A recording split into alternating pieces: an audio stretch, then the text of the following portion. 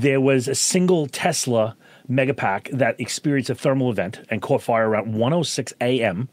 The root cause was significant water ingress, leading to electrical shorts and thermal runaways. The rainwater intrusion went inside. So what happens is, like, on the top, you can imagine these batteries make a lot of heat. So there's a ton of ventilation on the roof and on the upper transom, I guess, areas.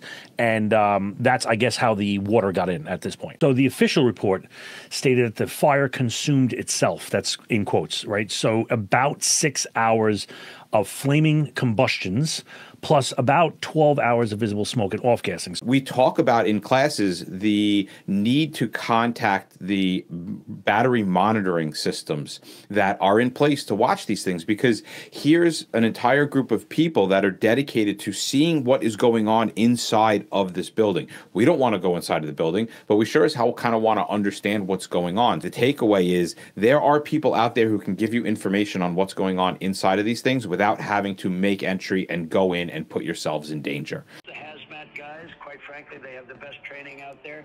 Everybody says so. Tremendous courses, fantastic trainers. Let's make hazmat training great again.